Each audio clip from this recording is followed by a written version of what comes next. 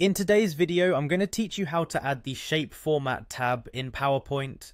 This feature is incredibly useful for customizing and designing shapes within your presentation, allowing you to enhance your slides with more precise detailing and creativity. If you're ready, let's get started. First things first, make sure you have PowerPoint open on your computer. It doesn't matter which version you have as long as you're able to follow these instructions. Once you have PowerPoint up and running, you'll want to open the specific presentation you're working on, or any presentation you'd like to practice with. You'll find that having your actual work open can make these steps feel more relevant and practical. Next, focus your attention on the top of your screen and look for the File tab. This is where a lot of the program's powerful customization options are hidden.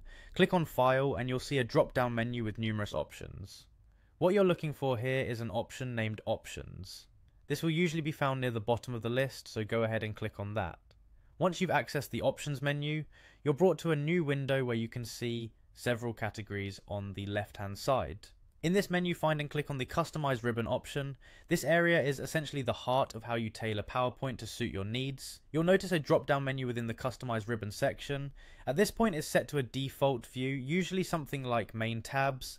What you'll want to do here is change this to Tool Tabs. Click on it to reveal a list of various options and change it accordingly. Once you've done that, the list should reload automatically, and depending on the speed of your computer, it may take a few seconds, so just be a little patient. Now that the list is fully loaded, you're looking for the Shape Format option. This might require some scrolling depending on how many other tabs and tools are available to you.